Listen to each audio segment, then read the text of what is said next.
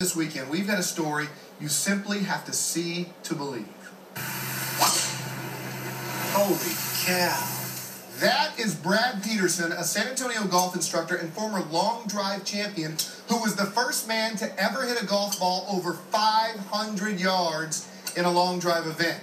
Peterson can put on quite a show, and he's bringing NBA Hall of Famer Rick Barry to town for a charity event that will raise money to help bring special needs kids here to San Antonio to Morgan's Wonderland.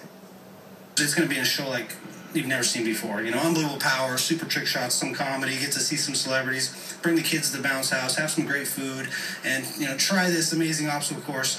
And every penny goes to disabled children.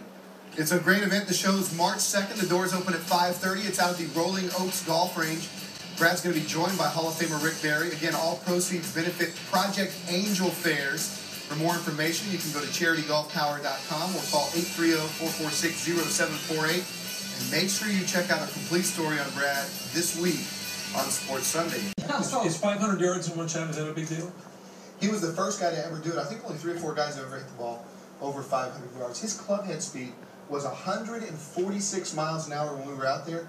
To give you an example, the guys on tour average 112, and the hardest swingers like Bubba Watson are 125. And you were? 60.